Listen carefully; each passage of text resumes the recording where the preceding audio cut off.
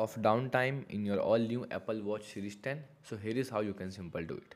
So both the steps are same in the Apple Watch app and in your Apple Watch Series 10. Okay, so you can simple do the same thing. So you can simple firstly open the app list and then click on sleep app.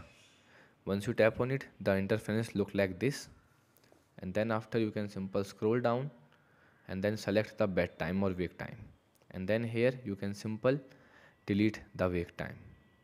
Okay, so you can simple delete this schedule because the downtime will be start by calculating this schedule. Okay, so here is the schedule set to 7:40 p.m. to 1:50 a.m. Okay, so the downtime will be start between these hours.